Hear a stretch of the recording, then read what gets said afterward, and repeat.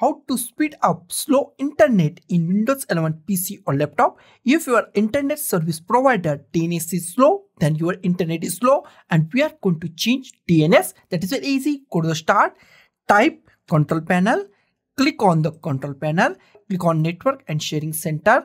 Here we find change adapter settings. Click on change adapter settings. In change adapter settings, find your internet connection. If Ethernet, then go to the Ethernet, then Wi-Fi, then go to the Wi-Fi. I'm using internet. Right click on your connection, go to the properties. In properties, go to the internet protocol version 4, select that, click on the properties.